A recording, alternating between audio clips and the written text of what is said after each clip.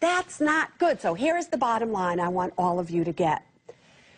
Nobody's going to save you. The feds aren't going to save you. The economy isn't going to save you. Only you can save yourself. And that is what this show is all about. What can I teach you? What can you learn from the callers so that you can take the actions that actually help you, that save you, so that nobody else has to do it, but you can do it yourself. Now, I want to go right to our next guest. It happens to be a woman by the name of Stacy, who is a professional in the real estate industry. And she's coming to us tonight from L.A., and I hear that you are in a predicament, that the economy, the real estate market has gotten to you, my dear Stacy, even though you are a real estate professional. Is that true? Definitely. I've been in the real estate industry for approximately 10 years now. Last year, I made approximately right at around $136,000. This year, I will be lucky if I hit the $40,000 mark. The change in market has caused such a damaging effect on my family, my income. Before property taxes, before anything else, about $3,000 a month for you. Is that correct? Just to keep this home? Yes. Are rentals that you could rent right now cheaper than what you're paying for mortgage, property tax, and everything else? Of course. They are. All right. How much is your house currently worth?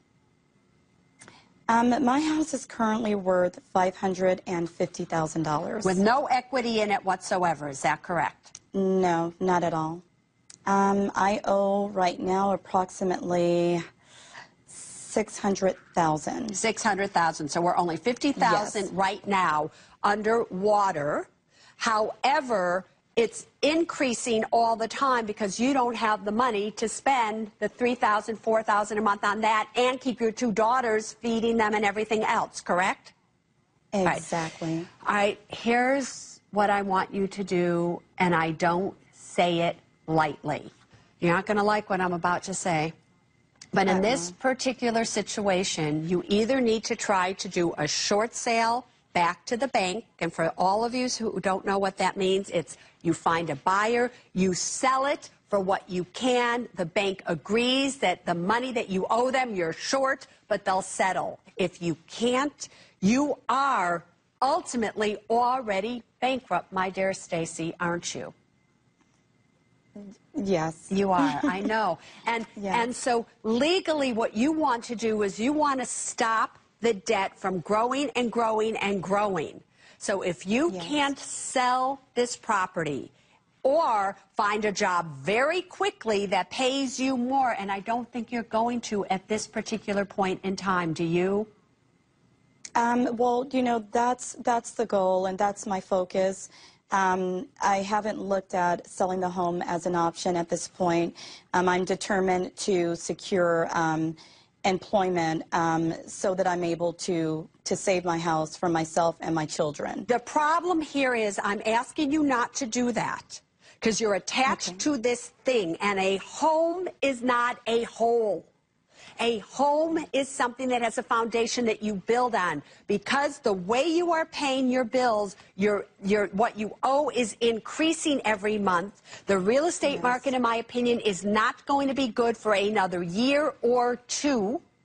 Please listen to me. There are other homes you can do this again. I would start over where I can afford to live somewhere for right now for $40,000 a year, and I would just go with it from there, even if that means I have to move out of the Los Angeles area. So please remember my one line and one line only. A home is not a hole. And you are digging a hole that is so deep, and you're digging it deeper and deeper every month, that I'm afraid soon it's going to cave in on you rather than you right now being able to step out of it. You didn't fail. You just have to learn from your lessons to make this a success in the future.